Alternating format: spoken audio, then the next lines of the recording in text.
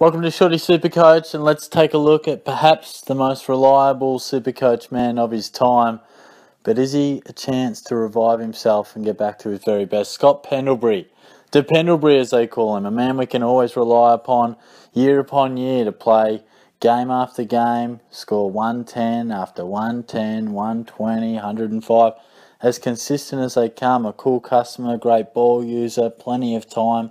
We all know the story. Pendlebury has been an outstanding player, and in particular, SuperCoach-wise, has been a bloke you can lock and load, set and forget, be your premium from the start, year upon year. Until last year, I think many people, for a couple of seasons, there's always been talk of the Pies need a good ball user off the back line. They need Pendlebury elsewhere. Let's put so-and-so right in the guts and use Pendlebury's ball use here, or Pendlebury's this over there, almost making up for stuff the Pies don't have. But inevitably, he ends up getting back into that midfield where he plays his best footy. Equally, I think people have been wondering is, when will he drop off, even marginally? When will it happen? Will we see him be one of those guys who goes into his 30s and still playing great footy? Will it happen a bit sooner? Well, our questions were answered last year ever so slightly. He averaged 106.7, if you want to get exact, and he copped an injury, which is something we have not seen from him, certainly only niggles at best.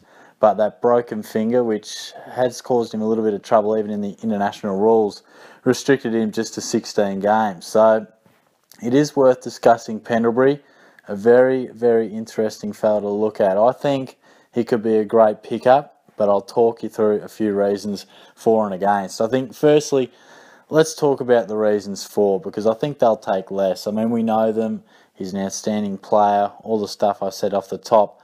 And he is only 29. He'll turn 30 in a month or so. I can't remember his birthday. We're not that close. But he's nearly 30. And I think that's not that old in football terms. We do get a little bit concerned when a bloke gets to the 30s and just can only sign one-year contracts from there on out. But the fact that Pendlebury is a man who possesses more time than he should. You know, he seems to always have that little bit of time, and he's silky smooth, plenty of class. So I don't think age is going to necessarily lose any of his weapons or take any of those weapons away that makes him a great player. The concern might be that injury and whether that starts to be more of a factor. Being a finger injury, not too concerning.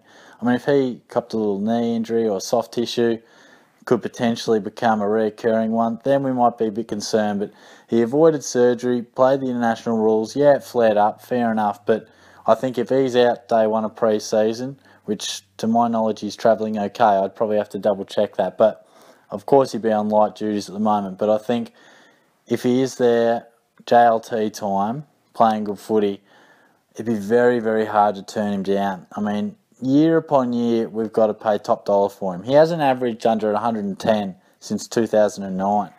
I'd go through averages year on year, but I don't know if I could handle it there. There's a lot of numbers in there, and trust me, all of them are more than 110. 106.7 isn't anything to sneeze at, and he did still show that he could play blistering games. 6 of his 16 games, he went 120 plus. A couple of hundreds in there too, of course, below the 120, but he did also have games that were 76, 67, and the like. And in his last few games, which was it hampered by injury? Was he playing through injury? Well, he was. How much did it affect him? We can never know. We can never put a points value on that. But his last 3 games did see him score 78, 93, and 83. So clearly he dropped off. Clearly his average went below that 110 over the last 4 to 5 games that he played.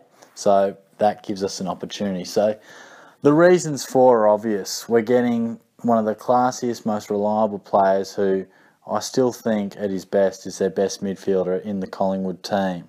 We're getting him at a price of 106.7. I haven't checked it exactly, but clearly it'd be very affordable in Pendlebury terms. So if we want to take a look at the price, then that's something that we've really got to be pleased about, because we know his numbers. The question will be, do we feel he can get back to it?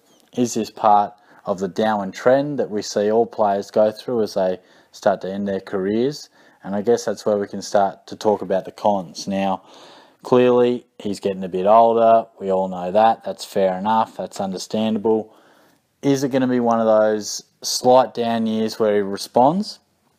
Or is it going to be where we see Pendlebury's 110 plus days gone and all of a sudden he's the sort of guy that just averages between 103, 108. They're still good points, but they're not super premium by any means. So just looking at his price, about the 586k. So year on year, we're looking at 650 at least, in the 600s every year, surely for Pendlebury. And he had seasons where he was averaging 120 plus. So I think the question is, and this will be one that we won't be able to judge on stats through the JLT. It'll be one where we've got to watch him. How does he look?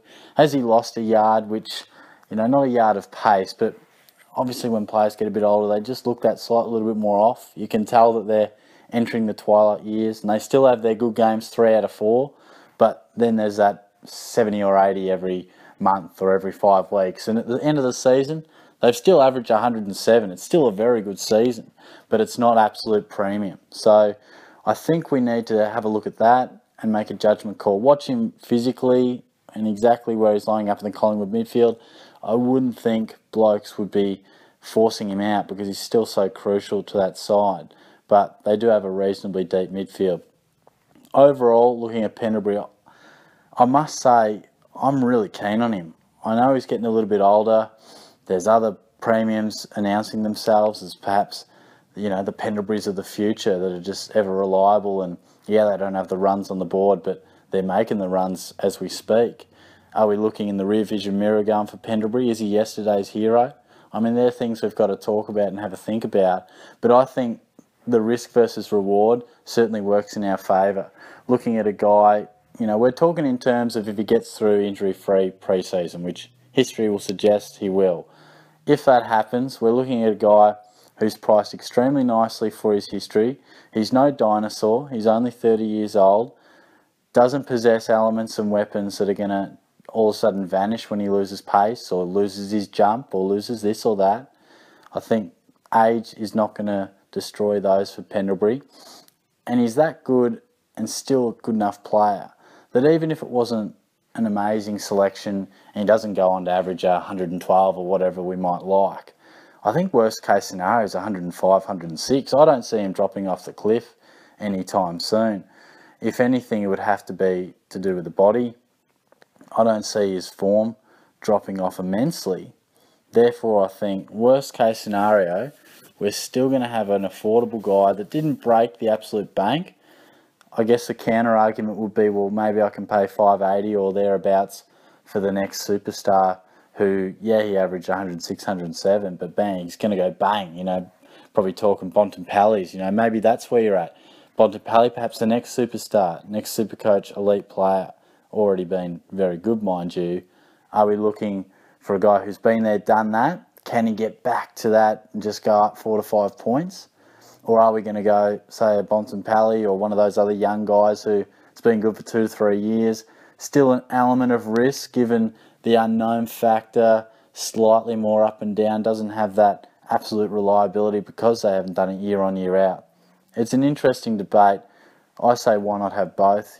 Personally, I've been looking very hard at the likes of Cripps and Bontempelli, who I think are our next superstars. But equally, I think it's good to look at Joel Selwood and Scott Pendlebury, 2 guys who have been champions for us over the years.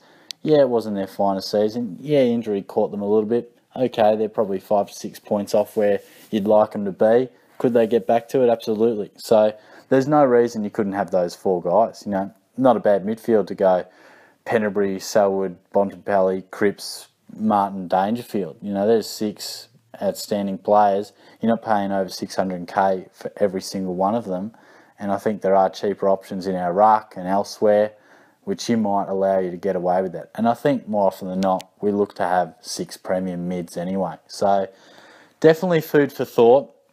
I could talk about the midfield for a long time. Certainly could get off into a tangent there, but I'll leave it at that. Let me know your thoughts on Pendlebury. I think he's a guy that must be considered and should not be forgotten about as yesterday's hero or a fallen warrior, as I stumble through that sentence. But we've got to consider him. Make sure we watch him closely through the JLT. Can he get back to his best? Is he on a downward trend? Is he over the mountain? His best may be behind him, but he's nearly best. He's very, very good. Okay, Pendlebury's peak is 120. Maybe Pendlebury at his 8 out of 10 cylinders in the later years is still a 110 guy. I think he could be, but let me know your thoughts. I'll be very interested to hear. So subscribe to the channel, and I'll chat to you soon.